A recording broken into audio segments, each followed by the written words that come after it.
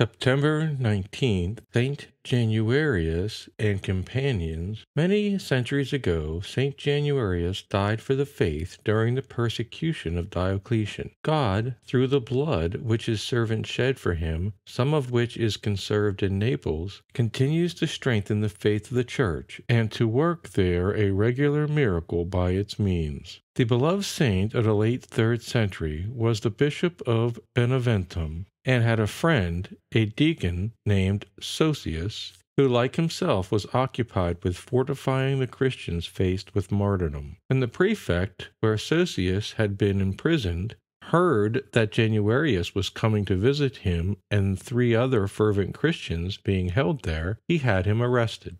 He urged him to cease his exhortations, forbidden by the imperial edicts, and to offer incense to the idols if he wanted to avoid torture. The holy bishop replied that he could not do so. He was submitted to torments, the first of which left him miraculously uninjured. The judge attributed the miracle to magic, as was often said of the Christians whom God chose to spare. He ordered another torture, which left the bishop lame, before he was sent to the same prison as the others. When 2 other religious came to visit the confessors, they were arrested and condemned to die with the other 5 in an amphitheater by the teeth of wild beasts. The animals, furious when released into the space where the 7 confessors stood, came and quietly lay down at their feet, renewing a miracle seen more than once in the history of the first centuries. By this prodigy and other miracles which preceded their execution, 5,000 persons were converted. The bishop and his companions were decapitated on September 19th in the year 305. A church was later built on a nearby mountain to honor the memory of Saint Januarius. Little did the heathen governor think, when he condemned them, that he would be the instrument in God's hand for ushering in a long succession of miracles which commemorate the faith and attest to the sanctity of Januarius. His relics repose in the Cathedral of Naples,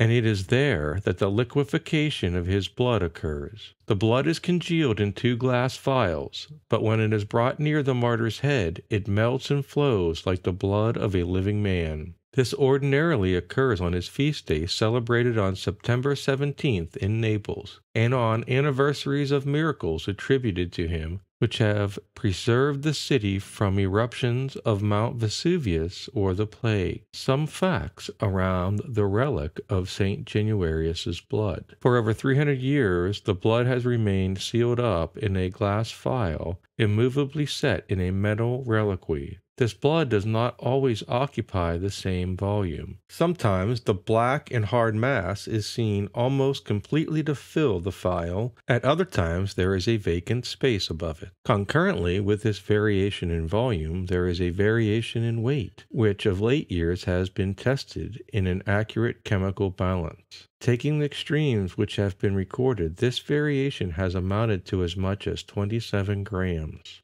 The speed at which the liquefaction occurs seems to bear no ratio on the temperature of the atmosphere. This liquefaction does not always take place in the same way. Instances are recorded in which the liquefied contents seem almost to boil and are of a vivid crimson color, while in other cases the color is dull and the movement is sluggish. Saint Januarius is the patron saint of blood banks, Naples, and volcanic eruptions.